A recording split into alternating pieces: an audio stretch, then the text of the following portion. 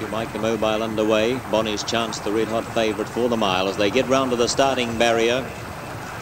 Racing now in the field away in the Pan Am Mile, and Quiet Win second favourite out fairly well, but Bonnie's Chance, she's quickly sped to the lead over on the outside, and she's put 2 lengths on the field already from Quiet Win and Dundas.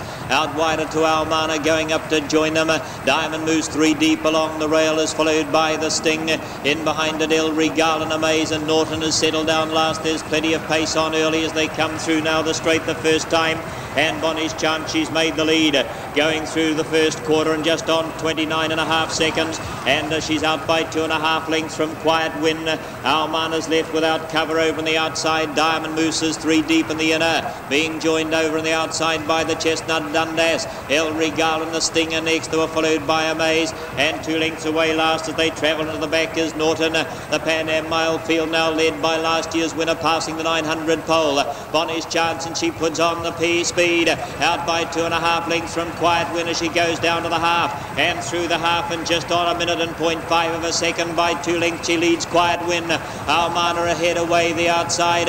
Dundas running fourth, just ahead in front of the big horse Diamond Moose along the rail, and there's the Sting moving up 3 wide. El Regal was next, followed by Amaze being urged along wider out, and Norton wide and behind them, only 6 lengths covering them all. Off the back they come with 500 to run, and Bonnie's Chance out by 2.5 lengths, the leader going for the double from Quiet Win and Almana together. The Sting 3 wide, and Dundas piercing through between them, and Diamond Moose along the rail, followed by Amaze, El Regal and Norton.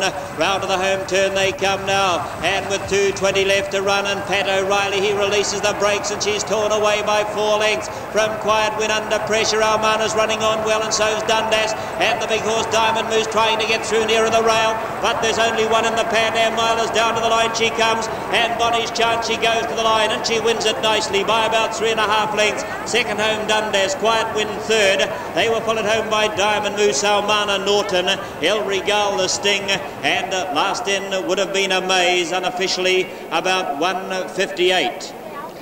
Well, you've just seen history made at Addington Raceway. In the 11 years the Pan Am Mile's been run, no horse has ever won it twice, and Bonnie's Chance has just done it so handsomely. The others really weren't in the same class. Once Pat O'Reilly scurried her to the front, as they left the home turn for the first time, it really was all over, and it was just a workout for this very, very good mare, obviously right back to her best. Let's have a look at them as they turn for home, and there's Bonnie's Chance in shot at the moment, and she's got a good 3 lengths on Quiet Win, who's battling on well on the fence there.